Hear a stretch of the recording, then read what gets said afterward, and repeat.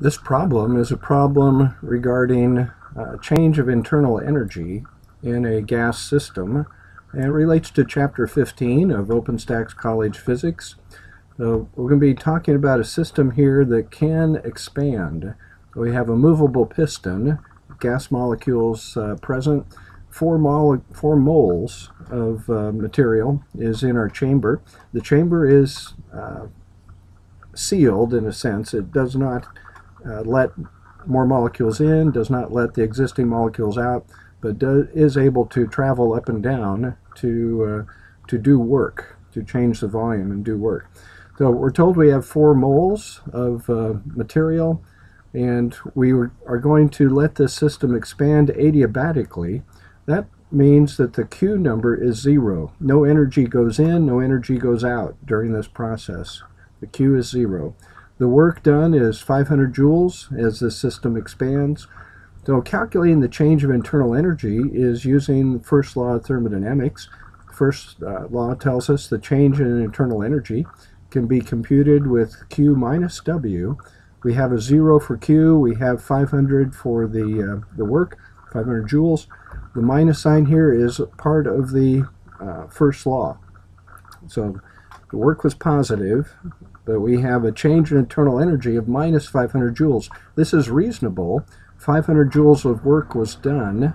That energy has to be supplied by something, and it's being supplied here by internal energy in the gas system. So change of internal energy minus 500 joules, energy is conserved. We had 500 joules going out as work. We extract 500 joules from the internal energy of the system. So hypothetical problem. Well, what will happen to the temperature as this system is expanding adiabatically? Well, we know that we can calculate the internal energy with 3/2 nRT for an ideal gas. We're using an ideal gas here.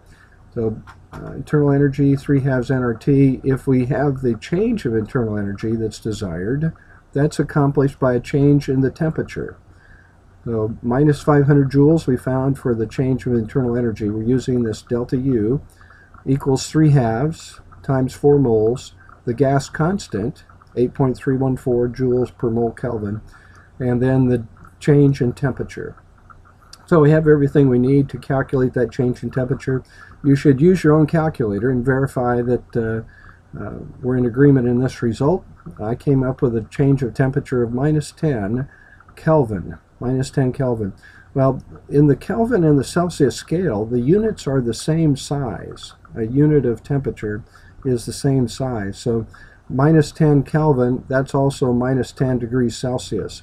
We were given the original temperature as 260 degrees Celsius, so I'm going to stay on the Celsius scale.